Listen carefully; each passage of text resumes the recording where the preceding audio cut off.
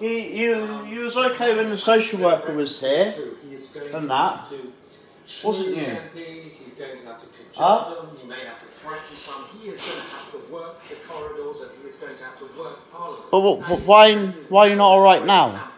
In the country. Can he do Parliament? Question mark. Like I said, I should not be apologising. I should not be apologising. It's not my fault. I did not pay about the council tax, about me going to court. But when it comes to the really big moments, on the big decisive issues, can he bring MPs over to him? Now that is a rare gift. We don't know whether he has it. On the point of Dominic Cummings, former director of Vote Leave, as a senior advisor, we're told.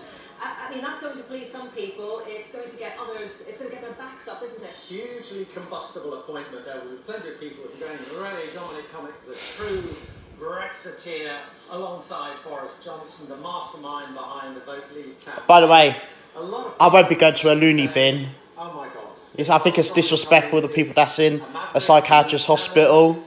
You guys saying that it's a loony bin. Well, it's not. Okay?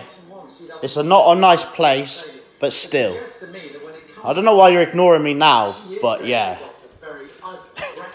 Oh, God. But maybe that's what's needed. Maybe you just go on the same sort of tram line that Theresa May went along, then you're not going to get anywhere. If you have someone like Dominic Cummings, you have the potential.